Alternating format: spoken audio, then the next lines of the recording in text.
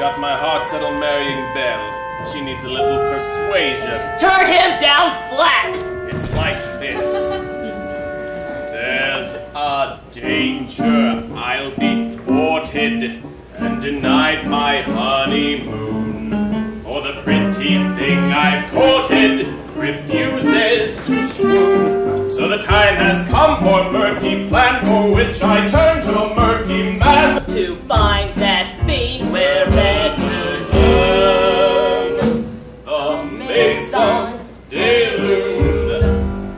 I don't take this girl for granted. There's no path I haven't hewn.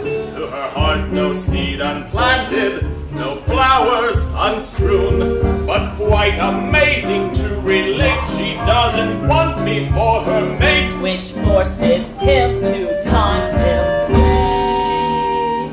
the Maison de Lune. I don't wish to seem a tad obtuse, but I don't see how I can be of use. For I lock people up, I'm not a lonely hearts club. I'm a cold fish on a nasty vicious streak. Please speak. It's Belle's father who's your client. She adores the old buffoon. She'll be forced to be compliant. She'll dance to your tune. We get the daughter through the dad. You just pronounce the old boy mad. And whoosh, he's slammed up in your head.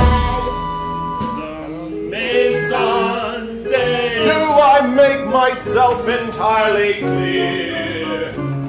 It's the simplest deal of my whole foul career. Put Maurice away and she'll be here in moments. In a dreadful state she'll capitulate to me.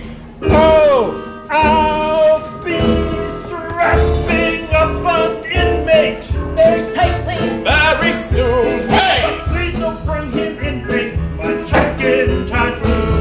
So wave one back to look goodbye. She'll be my bride. She'd rather die than have her daddy ossify in my sordid